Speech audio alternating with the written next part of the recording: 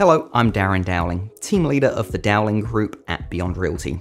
Today we're reviewing the Sarasota housing market in zip code 34236.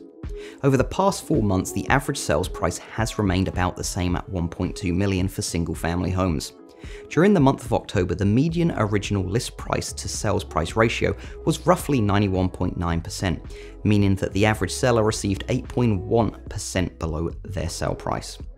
When we look at the third quarter of this year, the average seller in the downtown Sarasota area has consistently been receiving close to 95% of the list price, so this could be a sign that the market is cooling slightly, which is great news for buyers. It's also great news for sellers because when we look at the 2020 housing market report for October last year, the average seller was receiving approximately 90.8% of the original list price. During the month of October 2021, we saw just 13 single-family homes and 56 condos listed for sale, with an average sales price of roughly $2.3 million for single-family homes and $1 million for condos.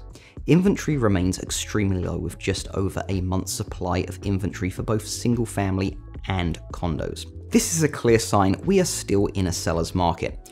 The number of homes sold is down roughly 20% versus last year.